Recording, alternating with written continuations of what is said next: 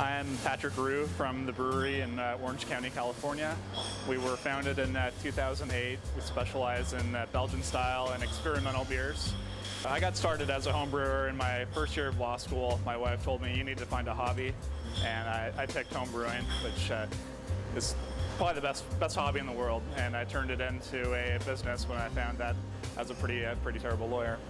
The beginning of the brewery was in this building. We had this original space, and right where we're all standing there were pallets of grain, and our tasting room was just a few steps this way. So we've grown a little bit to take over most of this, a big part of this building, and some more space a few miles away for our barrel storage. So we focus on different styles than most breweries. We don't have a pale ale, we don't have an IPA. I think of beers more in flavors, different flavors rather than traditional styles. I feel like I don't need to follow history, that we can maybe create some history of our own and some styles of our own.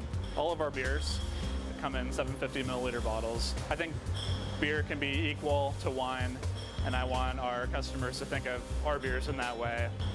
Obviously wine and beer are quite different, but people tend to think of beer as something you have with a hot dog and not with a steak. I just don't agree with that philosophy. Our beers are different from a lot of breweries' beers in that they can be aged. So when we make some of these beers, they're barrel aged in bourbon barrels or wine barrels, and we age them ourselves for a year to 2 years before they even pop up on the shelf. And then on the back of the bottle, we have some recommendations on aging. Some of our beers are better fresh. Some of them are great after a year of aging. Some are going to be great after 10 years of aging. What to look for aging a beer? Look for strong in alcohol. Look for low hop as far as aroma and flavoring hops. So things like double IPAs are not going to be suitable for cellaring.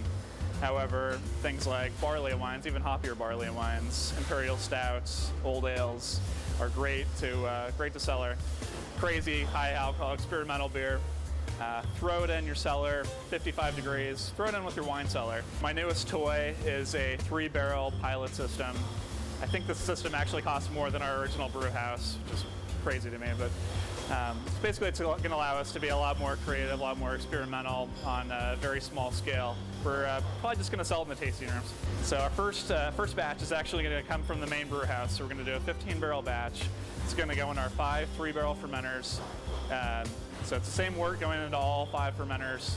We're working with Portola Coffee Labs in Costa Mesa, California to develop 5 different coffees to accompany this beer. We'll do the same thing with different yeast strains, different hop strains, and then also do an individual 3-barrel batches just to see if my stupid ideas work.